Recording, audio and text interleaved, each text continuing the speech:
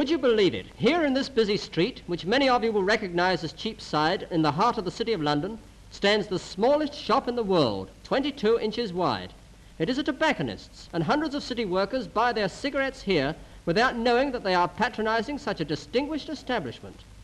This quite ordinary-looking public house near Farringdon Street Station, London, is really quite unique, for it's the only pub in the world which is also legally a pawnbroker's.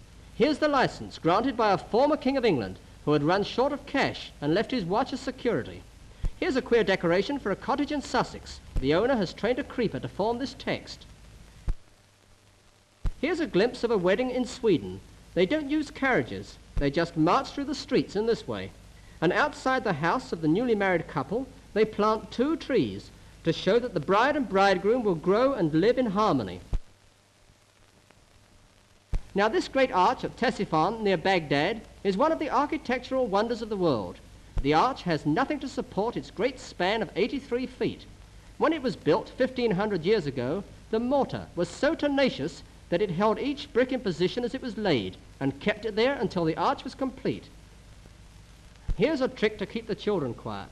This man heats a piece of brown paper and then rubs it on his suit, thereby charging it with static electricity.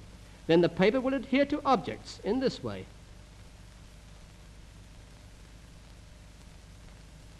And now he tries the same thing with postcards and decorates his mantelpiece. A piece of fluff, charged by being placed against the card, can be driven round the room like this. Would you believe it?